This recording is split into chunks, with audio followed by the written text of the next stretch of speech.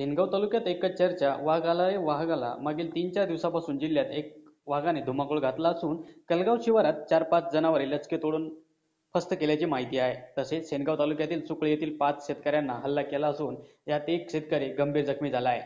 बाकीचे किरकोळ जखमी झाले असून त्यांनाही पाचही शेतकऱ्यांना शासकीय रुग्णालयात उपचारासाठी दाखल करण्यात आले आहे.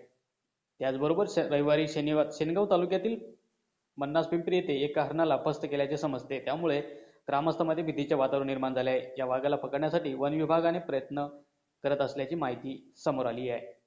प्रतिनिधी अमोल नाईकसह ब्युरो रिपोर्ट मराठा तेज हिंगोली.